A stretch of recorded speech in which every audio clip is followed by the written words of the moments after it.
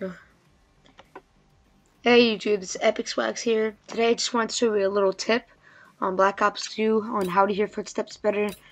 Go into options, go to audio settings, change this from the preset Trioc Mix to Super Crunch because it makes everything louder and it emphasizes the footsteps a little bit.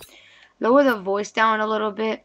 Don't keep that loud. That's the thing that's just like, oh, enemy reloading and stuff like that. You don't really need that, but leave it up just a little just so you can hear, because some of the callouts can be important, like enemy UAV or stuff like that. Lower the music because you don't really need to hear that.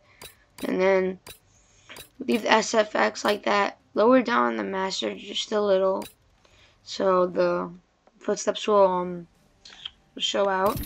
And then if you put awareness in your class, that's going to help out a lot because it makes everything louder.